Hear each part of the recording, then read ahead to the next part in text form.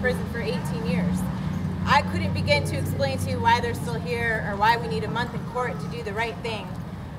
But when people won't do the right thing, it takes a community to come together and to force them, and you guys have done that, and it's working, and it's going to work. So thank you for coming. And please, as this continues on, you know... My name is Donovan Felix, and I'm in Arctic Village, Vinnytime, for Thanks, Donovan.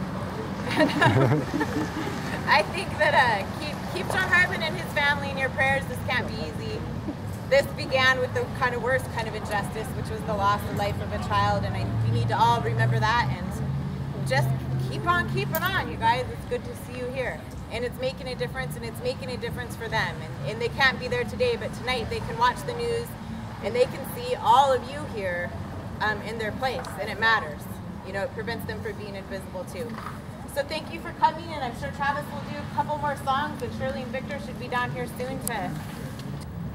It's no longer about their innocence. The facts are in place. The people that have did it have stated they did it.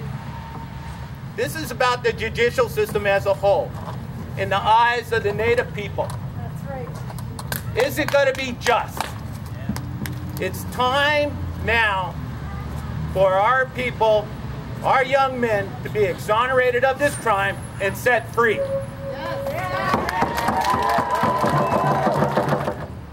Those convictions are built on a foundation of sand that will wash away when all the truth is presented during this evidentiary hearing.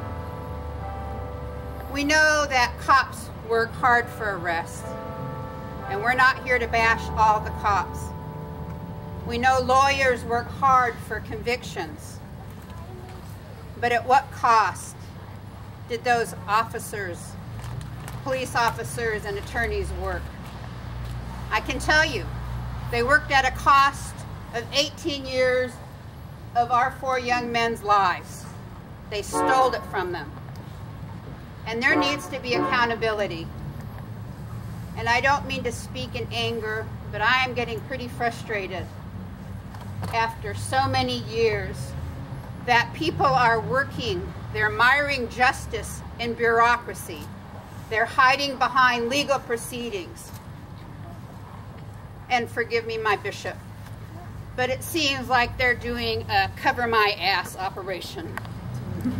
No forgiveness needed, Shirley. Preach it, sister.